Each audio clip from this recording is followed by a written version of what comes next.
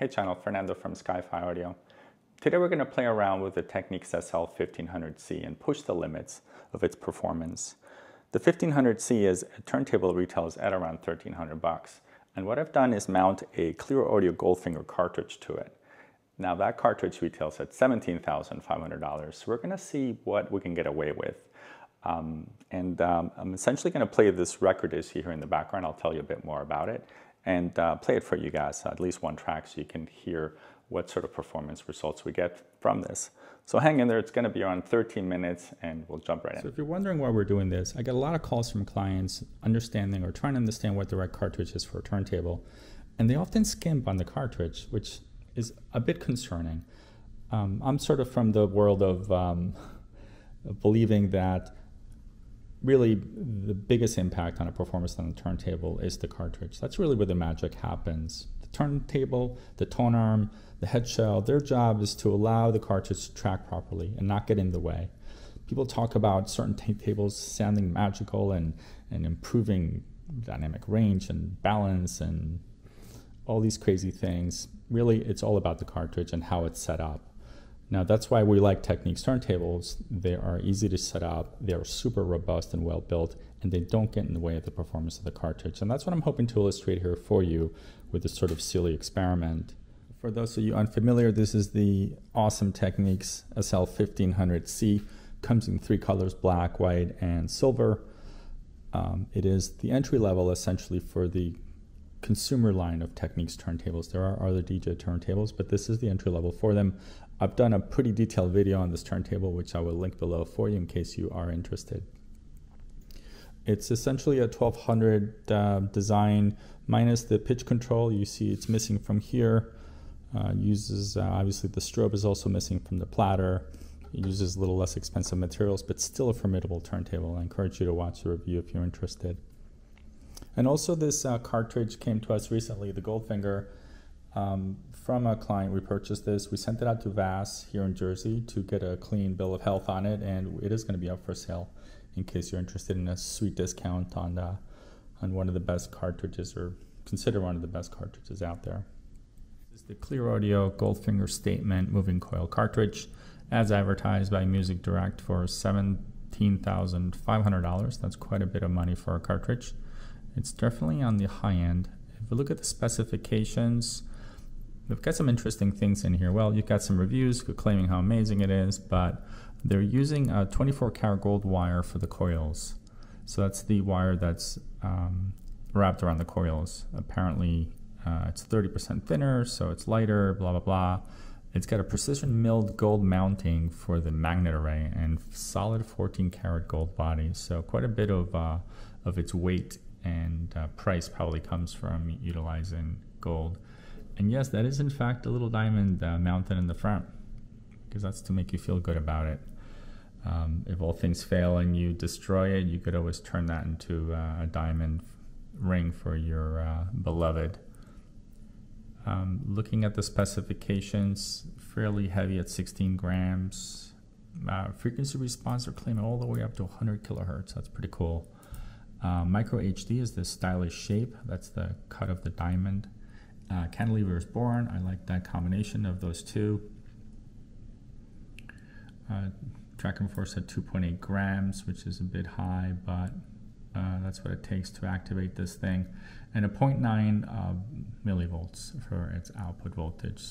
So not too high, not too low. And but body material at 14K as mentioned before. All right, so let's get this thing going and see how good it sounds. This is the LP we're going to be showcasing. This is Rufus Reid presents Kaylin Cardello. Our good friend Michael Fremer is the executive producer. It's a really wonderful sounding album, modern pressing. This is fresh off the press, and we're going to play side one, track one.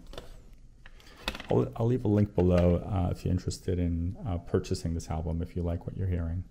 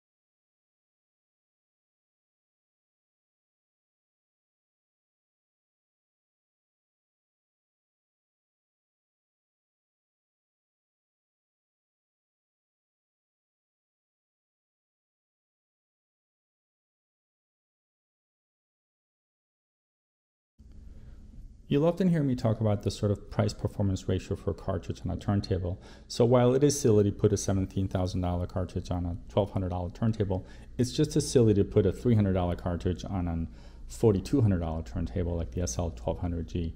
So what is the right price range? I'd like to sort of see something in the performance range of around $600, $700, $800 on a 1500. On a 1200G, the sweet spot happens to be a Sumiko Starling, right around the $1,800 range. Now there are other manufacturers. Hana makes a super good cartridge. Clear Audio, there's plenty of them out there, but in terms of price and performance, that tends to be where we find the sweet spot.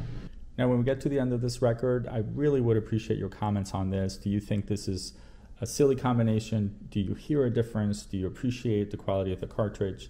And also, do you think a turntable like this is a limiting factor or not for a cartridge of this level? Certainly you tracked well, it measured well, everything on the bench showed up to be pretty good, and I was pretty pleased with the results, but obviously it's more important what you guys think, so please leave a comment below.